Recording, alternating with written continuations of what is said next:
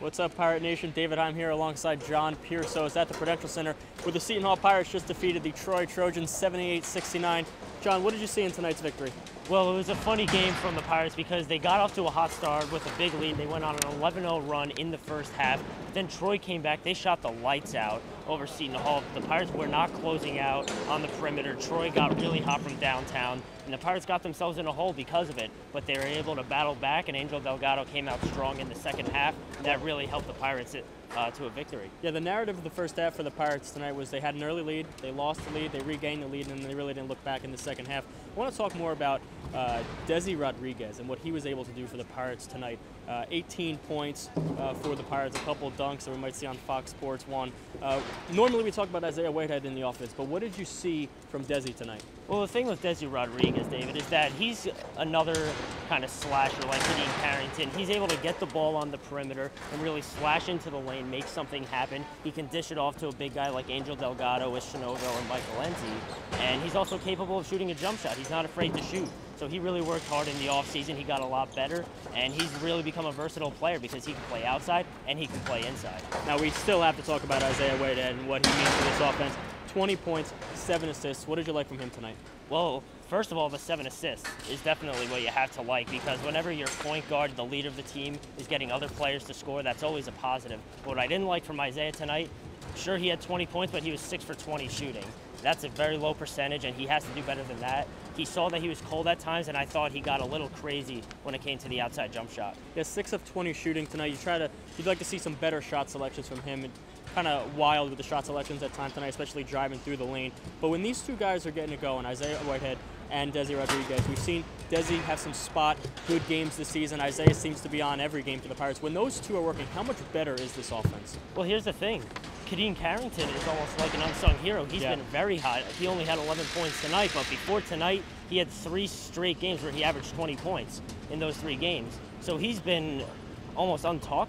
He hasn't really been talked about in the past few games. So when those 3 are on their game, the Pirates really have a dynamic trio there, because you have Isaiah Whitehead and Kadeem Carrington as guards that can get into the lane, as well as Desi Rodriguez, but he's taller than the two of them. So he's a really tough guy to defend. Our very own Dylan Schreibman caught up with Isaiah Whitehead and Desi Rodriguez. Dylan? I am here with Isaiah Whitehead. Isaiah, 20 points tonight. You came out on fire in the first half with 10 points, leading the team in scoring. What was the key to success early? Just trying to pick it up on the offensive end for my team. We were struggling, so just try to put as much points on the board and also just get everyone involved and try to get easy shots. You led the team with 7 assists tonight. What was the key to getting everyone involved? Just as I continued scoring, the defense kind of keyed on me. So there was a lot of guys open, and I just made the right play and just hit them. And Coach Kevin Miller talked about you playing within the offense. What have you been doing to help you with that?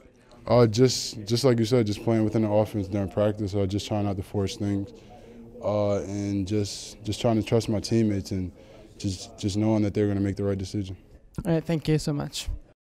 I'm here with Desi Rodriguez. Desi, 18 points, 11 rebounds tonight. Another strong effort, another double-double. But your team especially strong tonight. All 5 starters in double figures. What helps with the balance of the team, especially late in that first half?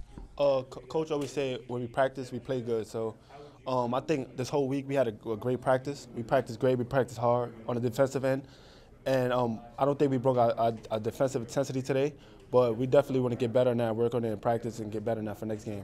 And Coach Kevin Miller is talking about how you've been adapting to the transition to the wing. How's that been going for you? You looked great tonight. It's been going great. I'm spacing the floor, having confidence in my shot, me driving the ball and finding my teammates.